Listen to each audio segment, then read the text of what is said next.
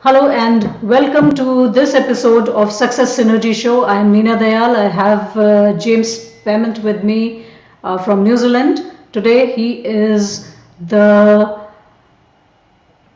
sports coach of all sports coaches because he is the fielding coach of the winning IPL team of Mumbai Indians 2020. And it's just wonderful to have James with us. He's joining us from New Zealand. James is actually a performance coach and he is a specialist in fielding. And we all know how important fielding is in cricket. But more than that, we are interested in understanding from James about the leadership, mental resilience, and teamwork. Because being a business coach myself, I have always been interested in knowing the secrets that are known to the sports coaches, which the business world seems to be constantly struggling to find out. Welcome to the show, James. It's my honor to have you here. It's just fantastic to have you here. And congratulations on the great victory you've had just a while back. Thanks very much.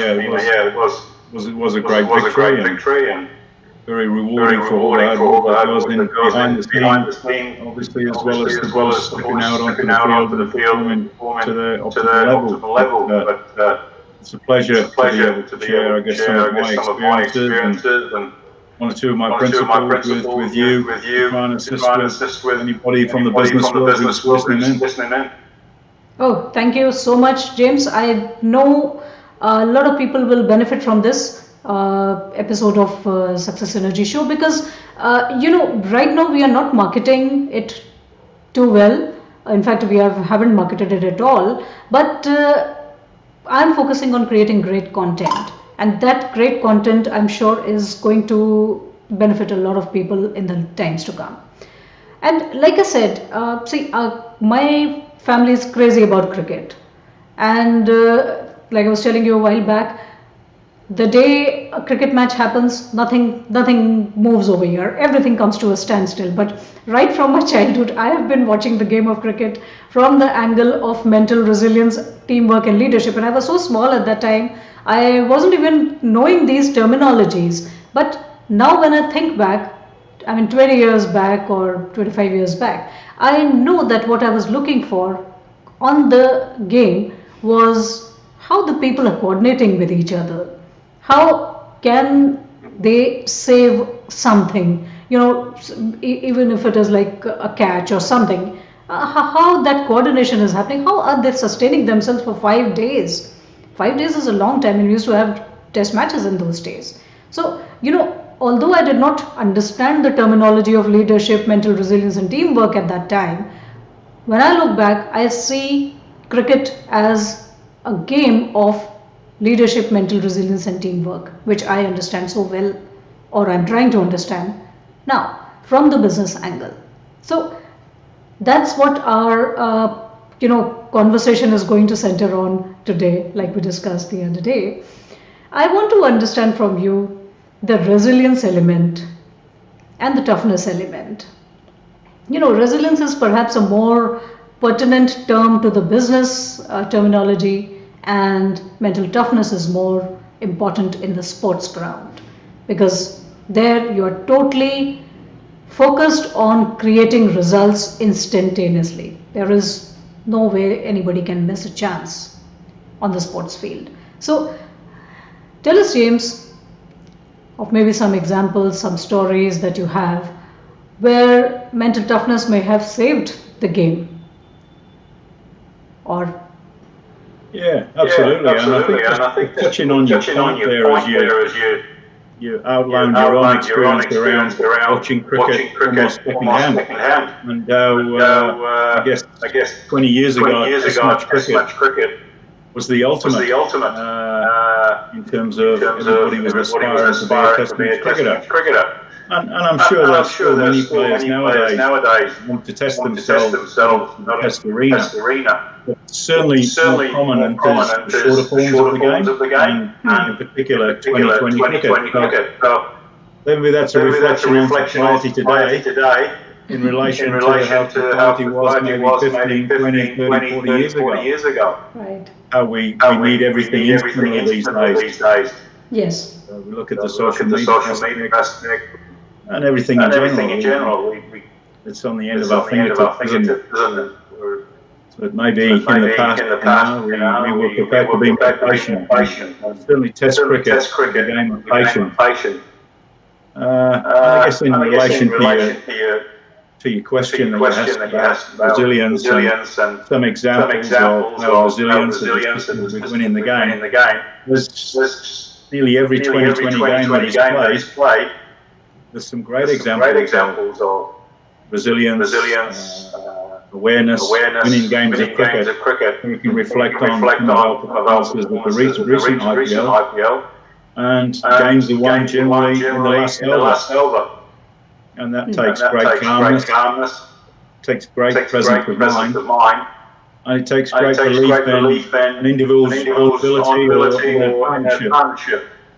So you think about maybe Kieran Pollard finishing off a game, Hardik Pandya finishing off the game, Surya Kumar Yadav finished the game.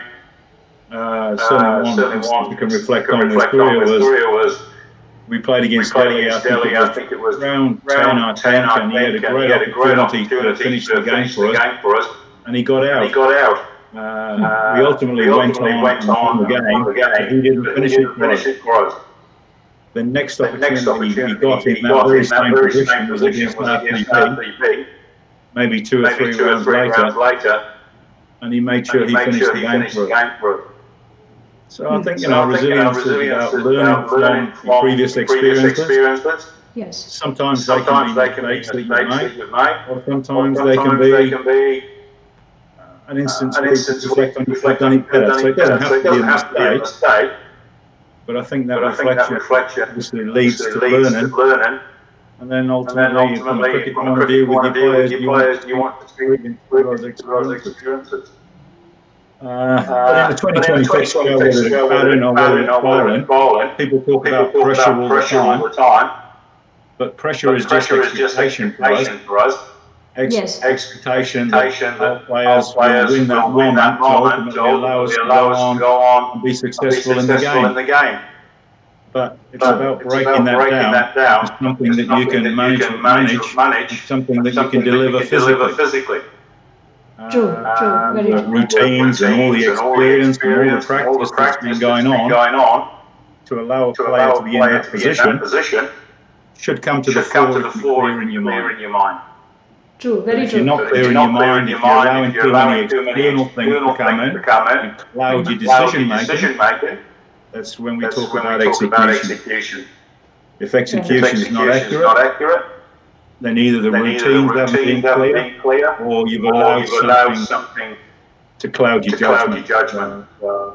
Like I say, there's so many experiences that we've had and opportunities that we could talk about where a game is generally won through resilience. Resilience, toughness, yes, absolutely. James, like I said, watching cricket from the angle of test cricket in 2020 is a lot of criticism has happened, but fast pace of today's life has resulted in different business models, in different compact, result-oriented orientation of everything. Like I said, like social media, we want instant results. True, very true. Why not? And why shouldn't we want instant results? The question today is that haunts everybody is perhaps people want instant results, so they're changing the flavor of things and changing the format of things. That's all right, but human evolution is something which is a constant process. It just does not stop at any point in time. In today's world, we want instant results, and there is nothing wrong. According to me, there's absolutely nothing wrong in being able to produce instant results. In fact, I personally feel that the resilience and the toughness element that used to be there in somebody when they had a span of 5 days to perform, and when they have a span of just 20 overs to perform, it has increased many times. unexpected rise in the level of performance and the level of pressure has happened, and only the best of the best can survive now, because this new format demands a lot of different kind of result from them in a shorter time span, and that's productivity. If somebody is able to produce a result, and I'm not talking about great cricketers over here, I'm not even talking about business leaders, I'm talking from a general standpoint, that if somebody is able to do a task in 5 hours with a certain level of performance, certain level of efficiency, certain level of output of results, and another person is able to perform the same task with similar or higher level of efficiency, productivity and everything, better outcome in a lesser time span, who would you consider to be more productive? I mean, that's a general question I throw at in my seminars also. And who do you think has better levels of leadership qualities, teamwork, mental toughness, mental resilience, and teamwork? Amongst the two performers, I would suggest the second person has evolved better, going from the standpoint of whatever is happening around us. We can't change the environment all the time. We have to go with the flow. And today's work environment with remote working and all those things, I see corporate people working 24 hours a day. They are producing with work from home kind of a situation now being like a fixed thing. It's turned into a 24-hour work situation for most of them. Business world is working 24 hours a day with the technology. I'm not sure how long they'll last. True, that's true. They need now. You get a nice balance in your life, even if you are, the most attentive and productive executive or whatever you are. You're certainly lining yourself up for burning out if you go 24 hours. Yes, but people are doing it. They're wearing themselves out. But I am looking at it from another angle, that this is perhaps where the human evolution is taking us today. So we will have to evolve new patterns of sleep and rest and work-life balance in order to be able to subject ourselves to the demands of the new world that we have started living in all of a sudden. Yeah. So perhaps it I think as human beings, I think we're very good at adapting. We are good at adapting. We've been adapting all along. We've produced some fantastic things throughout the time of man and the next generation will have generation that. It is an ongoing activity, isn't it? Yeah. Absolutely, it's an ongoing activity. And in this particular show, we will be using mental toughness and mental resilience kind of as synonyms, but I know they are distinctly different areas of activity of the mind.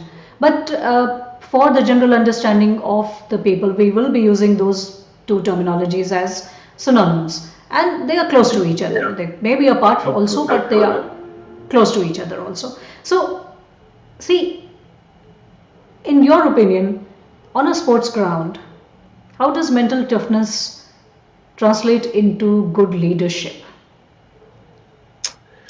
I think the most important thing about leadership, especially in this generation, is that they're prepared to engage with everybody in the group. So the leader is no longer a hater.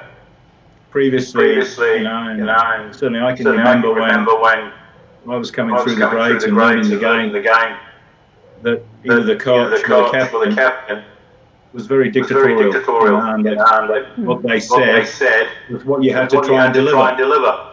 And if you couldn't deliver on it, then generally you lost your place in the group.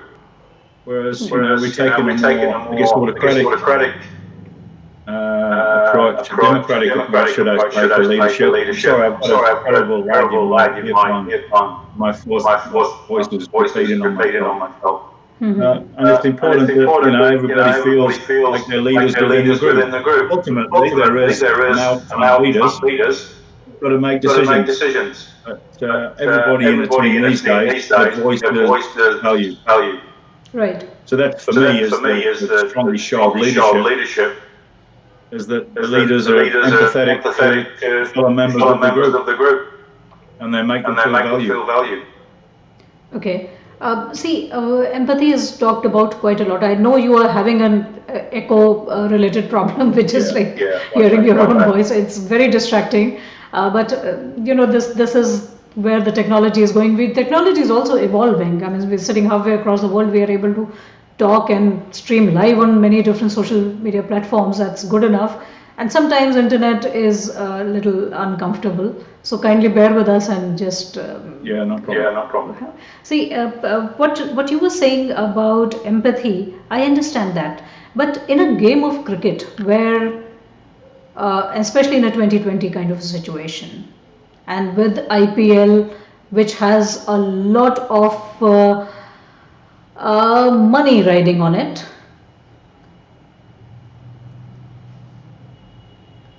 Now, some people are saying there is an echo, but really can't do anything about it. So, see, why, as you are talking about empathy, do you think within a short span of like a 2020 match, players can actually empathize with each other? Leaders can actually understand enough. I think the most important thing is the creation of your environment, the culture of your environment, the people who are invited into your environment, and from there the leaders establish, I guess, a vision for everybody to follow. And once that's in place, and it's understood, and everybody shared their value with the group's values, then that empathy can come in. That's when that understanding comes in around what performance looks like. So, from a leadership point of view, I guess the strongest thing is you want some talent in that leader. You want your other people to have confidence in times of, I guess, pressure or challenge, to look at your leaders and go, they're calm, they're organised, they're disciplined, they've earned the right to be successful, so we can follow them. So, and I think that's where that empathy comes in, where the leaders take time to understand where each individual is coming from. If you've got a very experienced team, like we have at Mumbai, we've got probably 6, 7 or 8 of those type of players in our team. And they look at each other and they have strong belief in each other. Whereas if you've got a team where perhaps you've only got 2 or 3 leaders with that same confidence and control of their games, then that's where you get a little bit more inconsistency in your performance. And when those guys look at each other, they probably haven't got the same kind of belief. So I think that's where the empathy comes in, and where each individual is at. And I guess understanding how you can make them better through the experiences that they're having. James, so you're not really looking to change personalities. You're just looking to shape personalities and enhance performance through being themselves, really. Right. James, one more question is coming to me, and that is about cross-cultural interactions and cross-cultural connections, which an IPL team is actually known for. And today we are working remotely, and not just today. A person like me, I've been working remotely all my life. All my business coaching has been done internationally for the last 10 years, and I've been using Zoom and teleconferencing tools like Zoom for a very long time now. I mean, Zoom has become very popular this year itself after COVID hit us. But I've been using Zoom for the last 8 years or more than that. Now, in a cross-cultural environment, from the business standpoint, I see that people may look different, they may speak different languages, they may come from different cultural backgrounds, but they are just the same at the emotional levels. Do you also see the same kind of situation? I'm sure you must be in the team. I mean, ultimately, we're talking about, I guess, an IPL background that I'm speaking from, and it is very performance orientated. You see all the time, if a team is not performing well, they change personnel, they change coaches, they change management, and they start again. For me, the most impact I can have with the coach, me personally, is through a relationship. I need time to establish a relationship with players to understand where they're coming from, to maybe even learn from them a little bit as well, in order to be effective. Sometimes in IPL, you don't get that chance. You don't get the time, you don't get the chance to establish that relationship. So it's always a fine balance. Yeah, but for me, the relationship is so important if you want to be an effective coach. And I guess that's where the cultural aspect comes in. Because my experience over 3 years working in IPL and working with Indian players in particular, is that the coaches, the managers, very much held up as the leaders. Whereas where I come from, in terms of my coaching in New Zealand, we're very much on the same level. Nobody's ever called me sir in New Zealand when I'm coaching them. Whereas I've still got boys who are getting paid way more than I'm getting paid, calling me sir. I said, I should be calling you sir. That's interesting. That's a very interesting piece of... That's just the cultural aspect that you have to break down to form a relationship on an equal footing. And hopefully I've been able to do that over my 3 years at Mumbai. Of course you've been able to do that, otherwise the results wouldn't have been this good. So I'm not so responsible for all the results. True, that's true. I think I've played a small part. No, see, humble people never take the full responsibility, and we appreciate that. That is the greatest element of leadership, that the responsibility of winning or losing is shared, or rather responsibility of winning is shared and losing is taken upon one's own self. So that's a great point of leadership in any case. See, tell me how much the language has been a barrier when it comes to cross-cultural differentiation of this kind. Working with a team with. It is a challenge. There is. I mean, generally when you're out on the grass, you speak the language of physical movement. And you can demonstrate things around techniques, and you can talk around positions, things like that, with your hands and just in general with movement. But just being able to emphasize the point. Obviously, I don't speak Hindi, or I don't speak Marathi or any other Indian language. Unfortunately, I'll pick up one or two words. But you generally find that most of the guys speak reasonable English, and some of them speak outstanding English. I'm actually in awe of some of the guys at just how they communicate so effectively in English as their second language.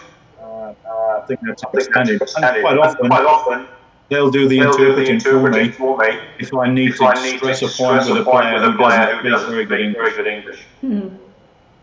Okay. So language has never been a barrier. Language has never been a barrier for me also. I've been connecting with people from all over the world. Some speak very good English, some don't. English is generally, I consider it to be a kind of a global language, which is generally understood in most parts of the world. Or at least you can find somebody who understands English. So generally. At the emotional core, how do you translate leadership and teamwork across cultural, shocking cultural differences? For me individually, it's about personality. It's about trying to impart my personality on the group. And on the individuals that I get to work closely with. But it's showing them, I guess, energy, hard work, honesty, humor, show that I'm calm and I'm knowledgeable, and I'm well organised, I'm well planned, and that each individual I've got a real clear role for them within the team. And if I can show that, then straight away you get a little bit of trust that this guy knows what he's talking about. This guy wants to help me get better, right? And he's here for the good of the team. That's generally, if you do that, and generally if you do that in a team working environment, then you straight away create followers. And I want to quickly put those followers alongside me, not underneath me. Right. Because I can't go out and perform. I'm just trying to shape performance, trying to guide performance. Ultimately, my days are gone where I can do the performance. Right. See, I understand this is a distinct difference between sports coaching and business coaching, because while business coaches are also like outside consultants mostly to the organization, most of them are performing in their own fields also, side by side. And second thing is that within a business team also, some people are acting as coaches to the other people. They are also performing side by side, or rather simultaneously. So perhaps the pressure is a little of a different kind, and proper goal orientation takes a longer duration of time for happen, if at all it happens at times. Because I agree with that, because I've run a business in commercial sector, and it's very hard. And when you step outside, I guess try and work on the business rather than try and work in the business, then straight away productivity drops. Because you're not standing there alongside them, encouraging them and cajoling them. You have to find other ways of doing that. Right. And that generally comes back to leadership in terms of who you appoint to replace you. Now that you've stepped out, you might be looking for more work, or you might be forging relationships with potential customers. But it's very hard to replicate yourself, so you have to be very strategic about how you do that. Right. And once again, it comes back to setting goals for individual. It's about making sure that there's a purpose for each individual, whether they're a junior or in front floor, or whether it's your 2IC who's is right up behind you. So it's very important that everybody has a purpose within the team, within the business. They feel valued, and messages are all celebrated. Yes, and it is harder to achieve in the business world. The guy who's sweeping the broom does a brilliant job, and it's the cleanest floor you've ever seen. You've got to reward that. Yes. And if you don't acknowledge that, then he'll stop doing the work. As well as what he's done. Right. See, now that we have started talking about this, same or similar strategies for a sports world, for the sports world and for the business world may or may not work, because on a sports team, everybody is very goal oriented and is working towards a common purpose, and it is easily established because they are there for that particular purpose. But in a business environment, people may have their own personal agenda also. It could not be, I'm not suggesting that it is a negative agenda, but what I'm saying is that probably the personal agenda sometimes take over the team's agenda also. And just because people want to be on a proving curve, they may end up hampering the team more rather than supporting the team. Leadership is correct there.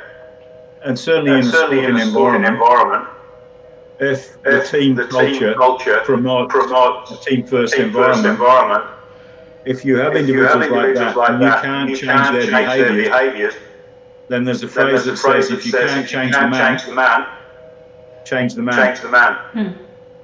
So quite quickly those people get exposed. Yes. And if it's a strong culture, they'll find themselves on the outside. But hopefully, those individuals can be shaped into team players. And I guess the IPL is a 3-year annual auction. Every 3 years, basically you build a new team. So you might have a core group of retained players and players that you've kept in your squad, but predominantly there's a large number of changes. So very quickly you have to be strategic, proficient, in bringing that group together and sharing that culture that's either been established over a long period of time with their mark, or maybe with some of the other, they're still trying to sort out what that culture looks like. Right. So it is all performance oriented. I mean, you have to be performing. Ultimately, it's about winning. It's about winning. Ultimately, it's about winning. But you can't do that with a group of individuals. Very rarely, I say you can.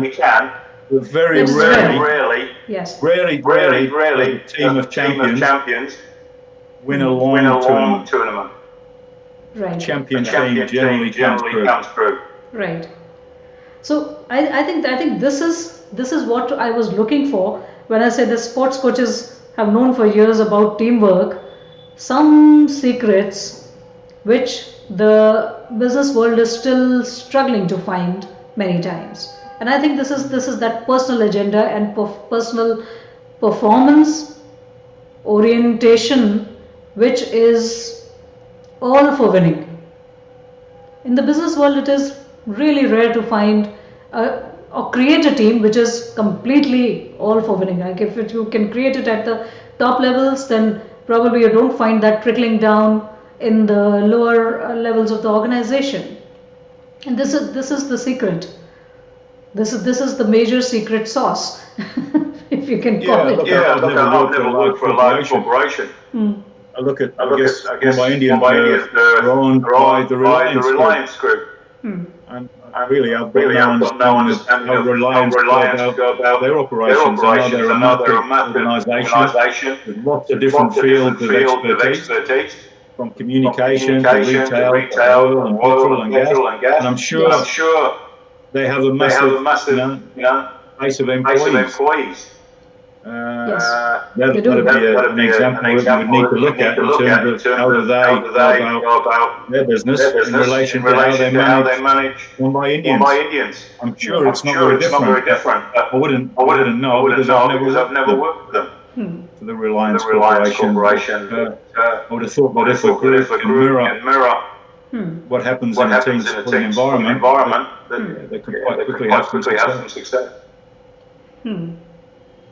See, I'm getting a lot of comments from different people here, and not many questions. This is hopefully they're positive comments. There are positive comments, but I'll put one here on the screen. This is from Deepak Chakravarti. So why the human brain's goal-seeking device, be it that of a sports person, businessman, or a common man? Well, he is generalizing too much, I feel, because not every human. It's important that you have targets in front of you. Because how are you going to measure your progress? True. I mean, everybody is seeking progress. Ideally, learning, I feel, is a massive component of mental resilience. Absolutely. See, it is true up to a certain extent, James. I would say that it is true up to a certain extent, because not everybody is goal-seeking. Not every human being is a goal-seeking orientation kind of a person. It's an idealistic state. It's a goal, isn't it? You can set goals, and you can work towards achieving those goals. Or if you don't want to set goals, I think it's just you're going to get constant feedback around how you progressing, or are you just flatlining, or are you dropping away? His second comment is business teams are almost as effective as sports teams. So implying that sports teams are more is not fair. We are certainly not implying that one is more than the other, Deepak.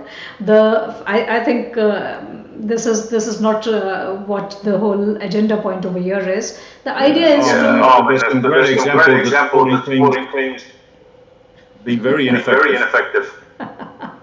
So see, it's not about implying that one is better than the other. What I'm simply saying is that I know for sure that sports coaches have known some additional elements about leadership, teamwork, and mental resilience and mental toughness, which the business world is still struggling to find out. Because of one point which we touched a little while back, that the goal of attaining a certain peak performance is very clear in a sports team, whereas the goal may have a differentiated ideology when it comes to the business team. Different people may have, or rather, more often than not, they do have different agenda points, which may or may not exactly congregate with the business goal, ultimate business goal. Many of the you see at mid-level, I mean, if you watch, the mid-level executives are not even aware of what the whole agenda point really is. Why is the business progressing in a certain direction? Why are they being made to do a certain task? Most of the mid-level leave alone the lower level, but even mid-level executives are unaware of the final agenda point, and that's something which creates discrepancy. We are not saying one is better than the other. It is not a debate. We're just discussing something. In that situation you're explaining there, for me, straight away comes up a clear lack of vision. Well, ultimately for us, we know what our vision looks like. Our vision is to win the IPL. But that's easy to say. You have to break that down into different compartments. Yes. And then turn it into day-to-day work. So from day one of I guess pre-tournament preparation, and even before that, when you're selecting the squad, you're building to that ultimate vision. Right. And then there's little key points where you stop and reassess or assess how you're going on, and then talk about changes that perhaps you need to make in order to keep striving for that ultimate vision, ultimate goal. Exactly. Yeah. So you've got day-to-day behaviour, day-to-day value, which hopefully are underpinning the achievement of that vision. But everybody will sit together at the start of an IPL and we want to win the IPL. Yes. All eight franchises will do that. But how you break that down into work is, I guess, the quality of your organisation. Yes. The science and art may be different at different levels, but the vision is definitely clear. Whereas in the business world, the vision is not clear. For most people, it is not really very clear. So it's... Now he has a question here. This is interesting. Deepak, his question is, what about vision and mission statements? Aren't they goals that businesses strive for?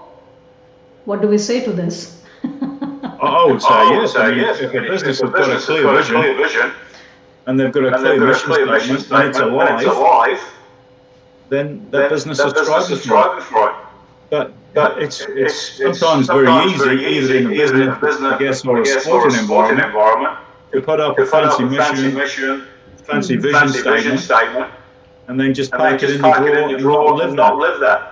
Exactly. So for me, it's how you turn that into day-to-day work.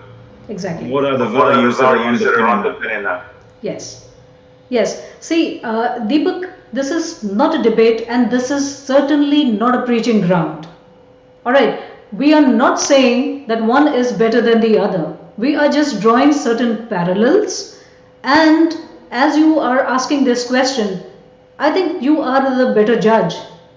What about vision and mission statements? Well, most of the businesses, think for yourself, are they really living up to the vision and mission statements, or are they just statements? I take umbrage against the word statement. Why do you have to state something if it is so much gone into your bloodstream? It needs to be alive. And that's where leadership comes into it. That's where leadership comes in. Living the values of the organisation in our business, then that's when questions need to be asked. Exactly. Then you don't have to actually go about stating it any further, because it will be so alive, it will be so visible. Are the businesses really doing this? That's the question that I think everybody should ask themselves.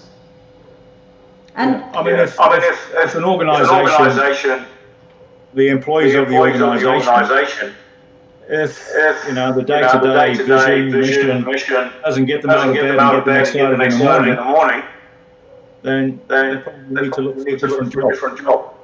And I will just extend this to a little bit more, James. Yes, if you'll allow me, James, I would just extend this a little bit more. You just have to look at the customer service element, or customer service people, the way they handle their jobs, to understand whether a business is actually serving the vision and mission statements that they state.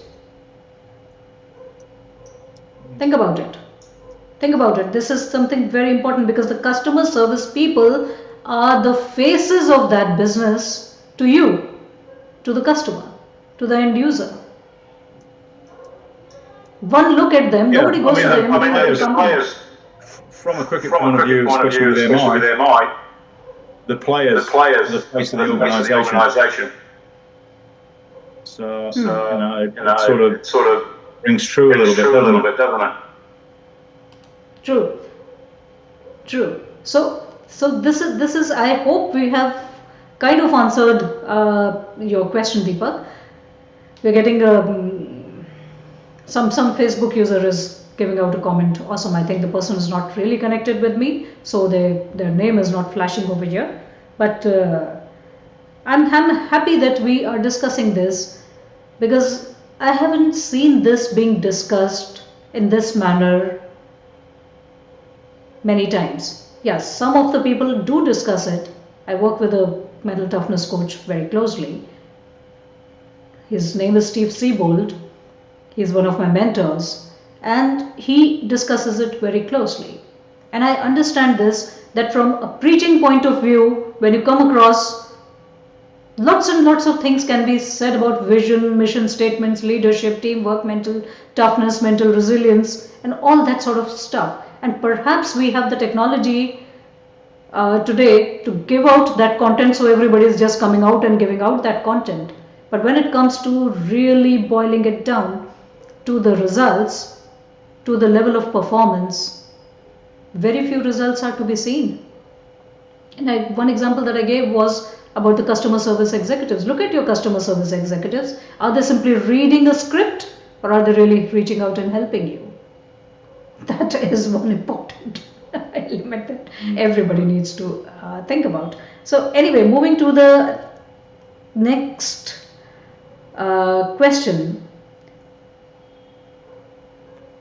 See, money is a great motivator in business and also in the business of sports. And IPL, being a great business model, has proven that money is a great motivator. Now, do you think money motivation helps in producing better leadership and teamwork? Now, this is a tricky question, James, because not everybody looks at money in a very objective manner. Most of the people are still preaching about money to be the main evil behind the society and things like that. But without money, I don't think anything works.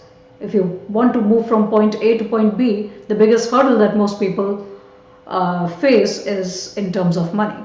So let's look at money in a very objective manner and then define the parallel relationship, or rather the undercurrent, that keeps fueling every business or every sports environment also, in the form of money.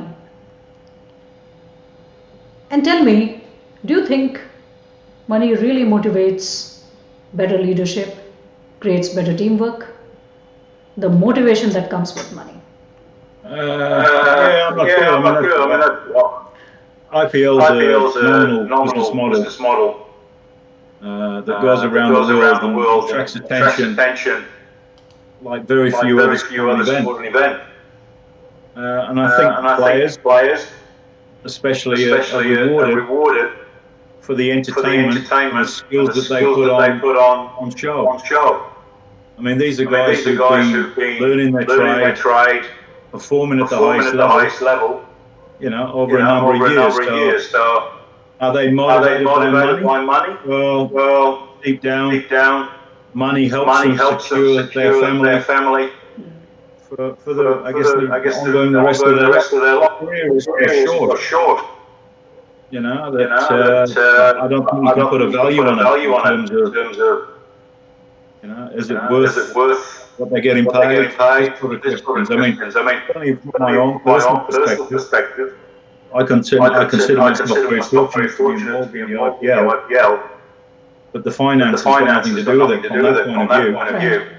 From a coaching point of view for me, it was an opportunity to step out of my comfort zone, to go and work in a different culture where the expectations are different from what I was doing previously here in New Zealand, and just to challenge myself.